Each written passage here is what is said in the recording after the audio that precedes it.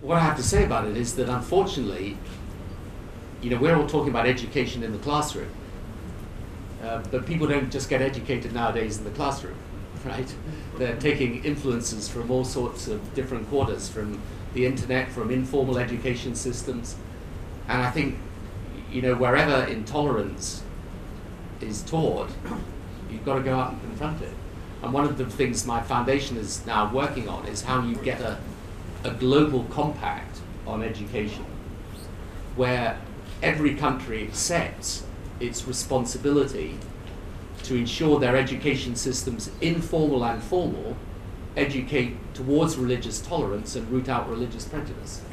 And I think this is really important, because otherwise you've got millions of young people being taught a very narrow view of the world and often a prejudiced view of the world. And that can happen even in a country like ours if, I hope and assume it's not what they're taught in the school, but obviously they're getting those influences from outside the school.